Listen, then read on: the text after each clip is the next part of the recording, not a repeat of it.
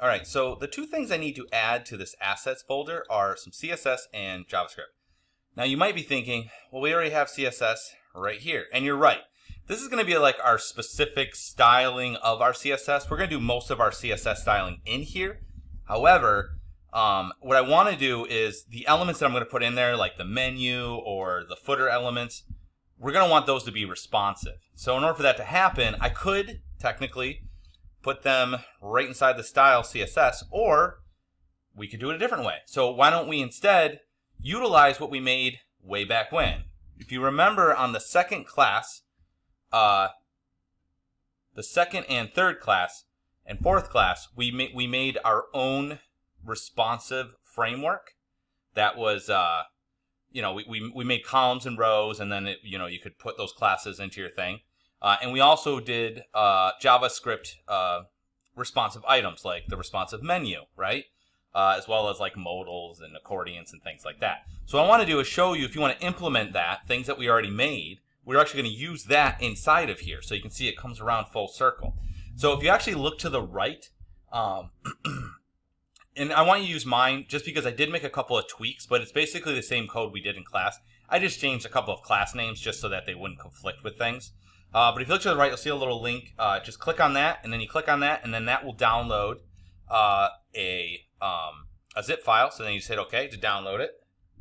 And then once it is downloaded,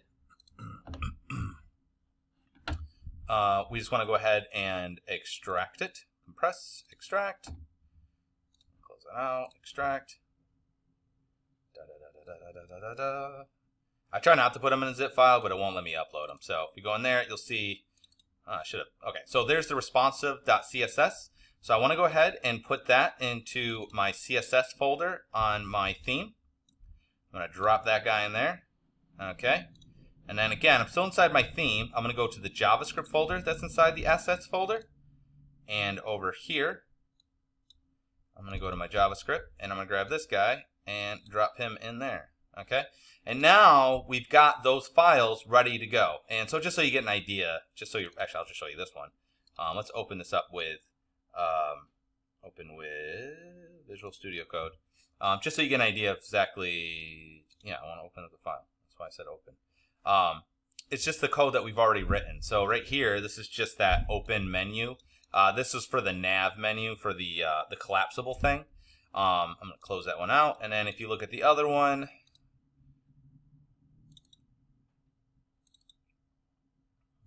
let's open that up. And that should hopefully open up in here. All right.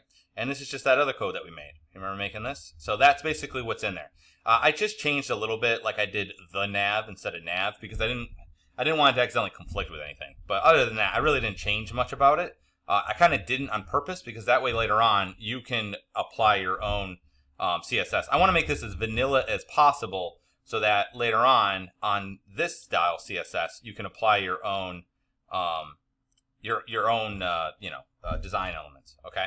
So anyway, we want to put those two into our assets folder, and now we can load those in, okay? Because they're not going to be loaded in by default. So inside of here, you want to go to your functions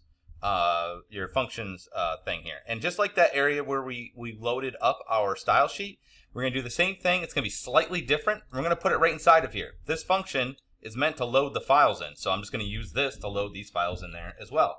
So it's going to be again WP NQ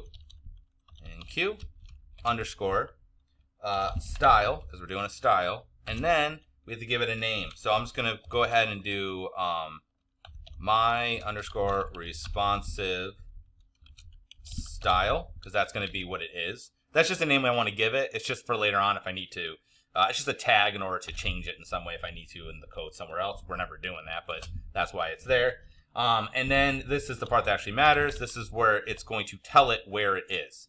So unlike this one, which will go to the direct directory, and it knows exactly where that should be as long as you place it in the right spot, this is actually going to be a little bit different. It's going to be git underscore template underscore directory, will I spell that right, underscore URI, not EI, parentheses, like this. Now, I am going to go ahead and move this over so you can see it better. URI, but that's only going to get to the template directory. Then on top of that, I need to get to that assets folder, and in the assets folder, I need to get to that style, the CSS. So to do that, we're going to do space, period, space, and then we're going to put the path. So it'll be slash assets, because that was the folder, slash CSS, because that was the other folder that it's in, and then it's the actual thing, which was responsive style dot CSS. Okay, and then we'll put a semicolon in there. Boom. And let me just do this real quick. I'm gonna go view and toggle word wrap. All right, so basically we say, okay, I want you to load up a style. We'll go ahead and name it this. Then we're gonna say get the template directory. Okay, so get the directory basically where we're at, and then within that, because that will basically get us, which one is it? This one. That'll get us this far. We're going to say go to the assets folder, then the CSS folder, and then this. Okay, so assets folder, CSS folder, which is kind of similar to what we've done before. It's just this part's going to be automated through code. Okay, so that gets us our CSS. Now we need to do the JavaScript. So to do that, same thing again. WP, well, a little bit different. NQ underscore, but this is a script, so it's script, not style. And then we'll just do my underscore responsive underscore style. So if you were ever to do this again, and I probably should have named this better. You should name whatever you want your theme name to be. So I would do like, peanut butter theme style, whatever, right? So it should be like, you should try and name things like that, and then all your abbreviations should be that, so that way yours won't conflict with other things, and everything has the same naming convention, but I just did it this way, which, in hindsight, I should have named it something different. Okay, so it's going to be the same thing as the other one, though, because I still need to get to the template directory underscore, and then URI, okay, and then a space, period, space, and then it's going to be / assets / JS / responsive what did I do? Responsive script .js, like that, and then a semicolon. And now these files will be loaded in with the rest of the stuff. Now I know it's kind of hard to kind of follow what I'm doing here, so when you see me writing this stuff, obviously you can see it below me has the lines there. So I'm just going to go ahead and save this. And if you want to test if it's working, what you can actually do is just inside of it, just as a placeholder, you can go to, like, let's say the CSS. Why is that not loading up? Not seeing it in there. That's weird. The CSS folder, and then you should be able to see it there. So I'm going to check something real quick. And I closed it out, but you could probably open it back up. But I really could have just clicked on this button. I just didn't see it. If you hit the refresh button, the thing should show up here afterwards. It just didn't refresh. I thought it would automatically, but apparently it doesn't. So hit the little refresh button there, and then you should see your stuff pop up there. But if you did want to test it, what you would do is just go in here. It's just at the very bottom, so it's easy to remove at the end.